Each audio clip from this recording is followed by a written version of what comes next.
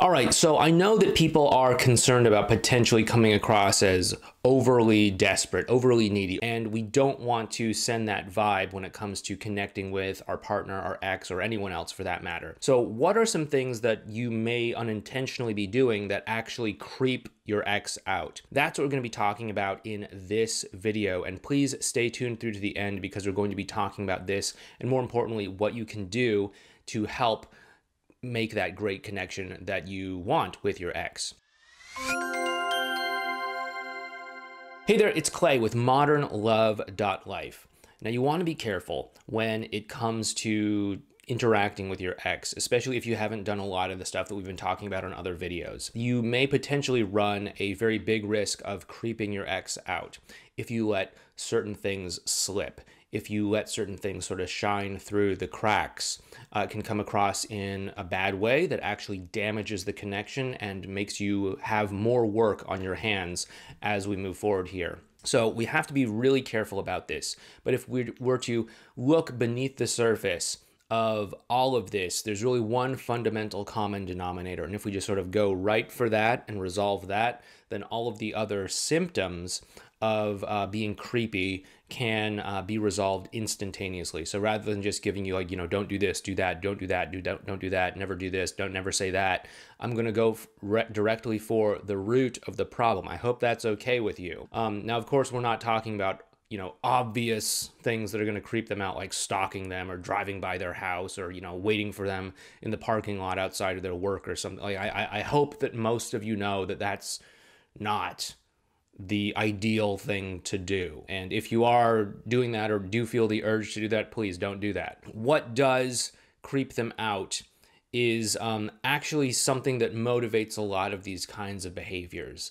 It's something that triggers a lot of concern on their part. Before we go ahead and get into that, if you do like these videos that we do, please make sure you hit the thumbs up button for the YouTube algorithm and subscribe to this channel if you haven't already. And make sure you also hit that notification bell as well too. It does help me out a lot when you do hit that notification bell. And just drop a comment down below if your ex has felt creeped out by you or you believe they felt creeped out by you. What is it you think has caused that to happen? What do you think you did? And does it relate to what we're about to talk about right here? So the big thing that's at the root of this whole creepy thing is when you have an over-attachment to outcome that's not aligned with where they are at emotionally. And for a lot of people, this is going to come across as being relationship focused. Okay, now I understand that a lot of people, if you're going through a breakup that you don't want, you may want to save that relationship and you're thinking, okay, how do I, save my relationship or save my marriage? How do I repair things here, right? You're probably on some level going to be thinking about, getting that relationship back. I understand that. However, that's not where they're at emotionally.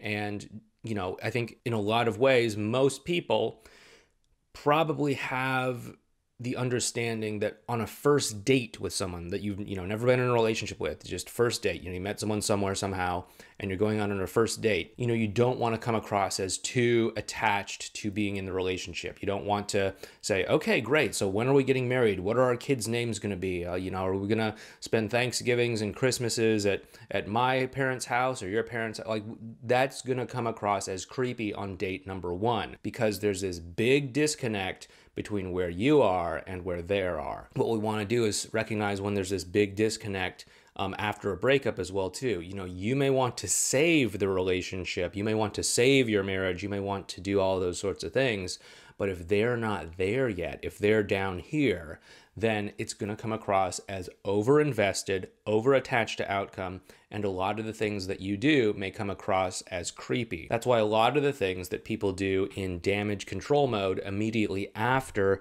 the breakup, such as begging and pleading, promising they're going to change, buying expensive gifts, making grand romantic gestures, etc., often don't work out because there's that big disconnect between where you are and where they are. And so what we need to do is we need to actually meet them at the emotional place that they're at and then slowly build up that emotional connection to the point where both of you can be in this highly invested place. And then it makes sense to talk about connection and commitment and you know, getting back together and the relationship and all of this sort of stuff. But if they're still down here and they don't feel a lot of emotional connection for you, then you're going to have a really hard time if you're up here trying to force the relationship to happen, trying to watch everything that they're doing to see if it looks like it's heading towards the relationship or not, or seeing if they you know, want to get back together right now or not. They're probably not there yet, depending on where you are with your ex and what's happening and all that with your situation. You know, they're often not there yet until you build up that emotional connection. What we really want to do is build up that emotional connection. What we really want to do is to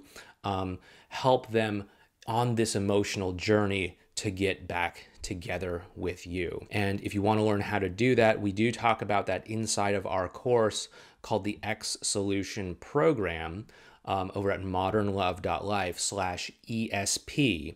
There's also going to be a link for it down below in the description box for this video.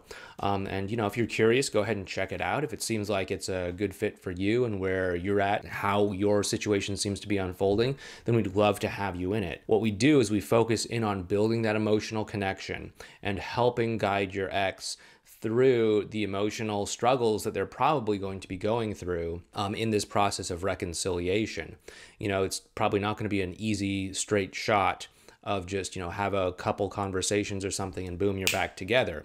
It's probably going to be more a process of them learning to trust themselves, them learning to trust you, and them learning to trust the dynamic between the two of you before they emotionally feel ready to recommit to you. And if you're not prepared to deal with their sort of fluctuating, confused emotions through this, you could be in for a very difficult ride. So check out the X Solution Program over at modernlove.life/ESP. And if it sounds like it's a good fit for you, we'd love to have you with us. If it's not right for you, that's 100% okay. Obviously, I can't reach through the computer or your phone or anything like that and twist your arm into like signing up for something you don't want to do. But you know, if it does sound like the right thing for you, we'd love to have you with us. Anyway, with that being said, once again, thank you so much. Take care, and I'll talk to you next time.